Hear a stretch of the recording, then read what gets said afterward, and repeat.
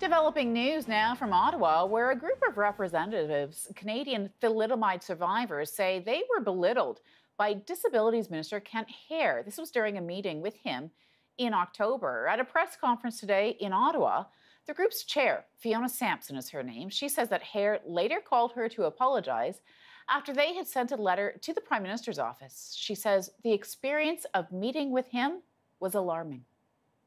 It felt like a physical blow to my body, really. Like we were shocked and stunned because really he's the minister responsible for persons with disabilities. He's supposed to be our champion. We went to him looking for a champion.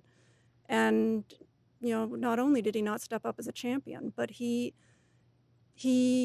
degraded us, he insulted us, he touched one of our members in a way that surprised us all, and that was unwelcome.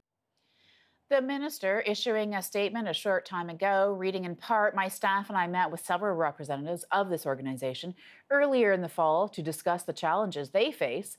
Last week, I spoke directly to the organization to apologize if my comments were misconstrued.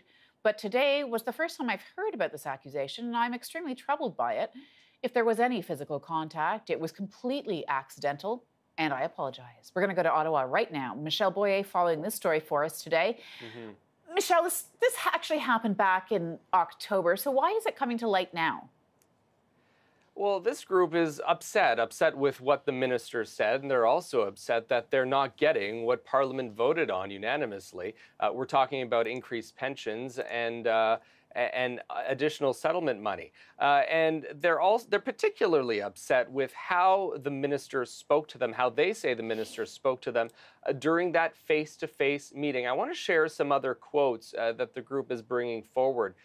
From that meeting. They say that Minister Kent Hehr said, "But the discrimination you experience today isn't as bad as what you experienced as kids." Goes on to say, "Lots of people have had it bad in Canada, poor people, other disabled people, not just you." And then he also, the group says, talked about life expectancy. Take a look at how they characterize that. And he said to us, "So, you probably have about 10 years left then now. That's good news for the Canadian government." So we were shocked and appalled at this. And the harm of that comment really hit home when one of our group, who was in the meeting that day, approximately 2 weeks after that meeting, ended up in hospital in the ICU and almost died. And Leanne is not with us here today because she continues to recover from that near-death experience. So it makes Minister Hehr's comments that day especially repugnant. Michel, we are hearing from that organization. What have we heard from the minister in terms of his comments today? Well, we have heard quite a lengthy reaction to that, Aaron, and he essentially goes over each of the allegations in somewhat great length.